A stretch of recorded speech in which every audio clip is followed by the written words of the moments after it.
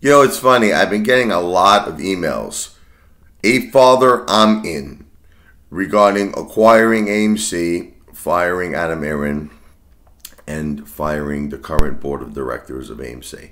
But I am also getting a lot of comments and a lot of people saying, give it up, Apefather. Nobody's going to hire you as AMC CEO. Nobody wants you. Nobody takes you seriously. Okay. I think what's happening is it's a combination of two things. A lot of these people, I'm convinced, because these are the same people, a lot of them, from the very beginning who hated me. Okay, so I am really convinced, and I'm not kidding you, that these are Citadel bots. Like, they work for Citadel, because it's the same people. Sometimes, in some cases, they change their names, they'll alter their names a little bit. But overall, it's the same people. And the ones that I believe are positive are real people. Okay, so what it is that these bots are set in place to actually discourage the real apes. This is what I'm trying to make you understand. They're there to discourage you. Not only for me, by the way, but to sell AMC, to give up, to quit, to pack it in. And they've been doing it for 2 years straight. Okay, there's nothing new. They've been doing it for 2 years straight. So what you have to do is ignore these people. Ignore these bots. Ignore these haters. Make believe they don't exist. Do not let them influence your choices and your decision to hold AMC, to have conviction in AMC. But also, you have to be realistic about the current leadership of AMC. That's the thing. I'm talking to the real apes. You have to understand that Adam Aron is not our friend. The guy is out for himself. He will not bite the hand that feeds him, which is the short sellers. That's it.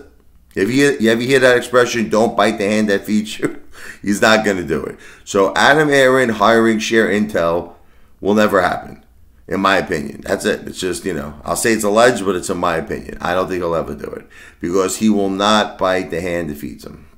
So the choices that you have in front of you, who are the real AMC apes, are to believe in the current leadership, to believe in the board of directors who actually make all the decisions, and to say to yourself, do they have the best interest for the apes? If the answer to that question is yes, then just buy and hold. That's it. Forget about everything I'm saying. But this is the thing. As more delusion occurs, as AMC goes lower in price, as AMC's vault right now, which used to be $2 billion that they had to their name, is now somewhere between 7 to 800 million. They're burning through money like crazy, getting to a point where a lot of analysts don't think they're going to make it one more year. Okay, so this is the hedge fund's plan: to wait it out, to continue to use those synthetic shares. I'll say allegedly, but we know, and to keep AMC low. Okay, and then if this 10-for-1 reverse stock split hits and you lose 90% of your shares, that's going to be like a feast. It's like you ever go to Red Lobster and you have the all-you-can-eat shrimp feast. That's going to be the all-you-can-eat AMC feast. It's like going to Big Ed's. All-you-can-eat rib feast. It's going to be a feast for them. Okay, so Antara, all the hedge funds get to short that down to the oblivion again, just like they did before. So you really got to ask yourself these questions before it's too late. Is the current leadership on our side? After the 10-for-1 stock split, will the hedge funds, will Antara, will Ken Griffin, Citadel, will they short AMC to the oblivion? And at the current fundamentals of AMC, how long could they hold on with only having $700 to $800 liquid, a million, 700 to 800 million liquid? They went through about $1.2 billion of our money, by the way, that we gave them.